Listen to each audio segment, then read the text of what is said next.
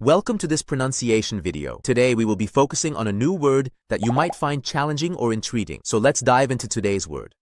Interpreti, which means Interpreta is not an English word. It's possibly a misspelling. let's say it all together. Interpreti.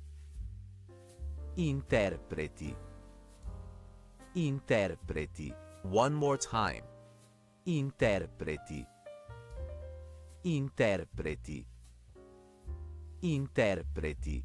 Thank you for joining us on this adventure in pronunciation. Remember, language is a journey, not a destination. Keep exploring, experimenting, and expanding your linguistic horizons. We'll see you next time.